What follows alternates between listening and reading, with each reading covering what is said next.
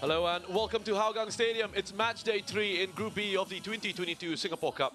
And we are here for this crucial contest between Hougang United and Tampines Rovers.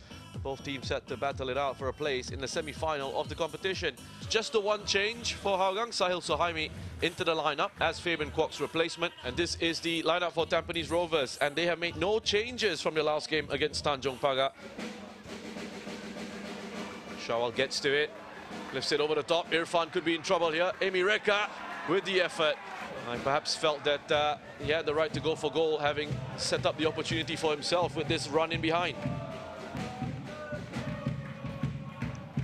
Nice idea. You can see the intent behind it. Just wanted to thread it through to Sahil. Shawal takes it offside for Daos. Moritz, what a chance this is!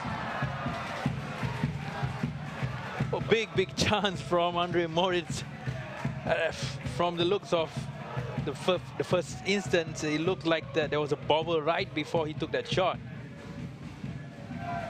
Taufik Suparno with the yellow card. Shot from Anders! It's that come off the post. Shazwan is furious with his defenders. They had the chance to clear the lines, he didn't take it, and Anders almost punished them. Amy. Krajcek. It's another cross in, Moritz with the header. And it's straight into the welcoming arms of Shazwan. They're living dangerously at the back, Tampines Rovers, but Hougang haven't been able to take full advantage of the opportunities that they've created.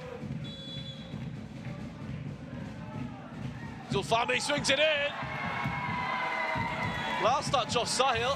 Has that been allowed? Flag has stayed down from the assistant referee, but the match referee has disallowed the goal for the moment. He's just going over to have a discussion, and now he's given the goal. He's awarded it after a short discussion.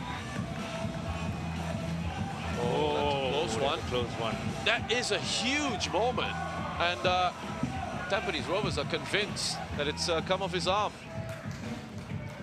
Just 3 offsides in this match. That's Krajcek. That's a lovely pass into Amy Reka. This could be 2. It is not going to be 2. Well, the flag has gone up for offside.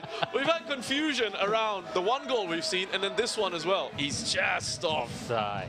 Really good call from the assistant referee. Good call. I think at the end of the day, I would want to secure qualification first. And, a win definitely would.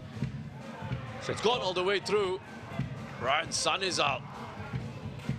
Almost getting on the end of that at the far post.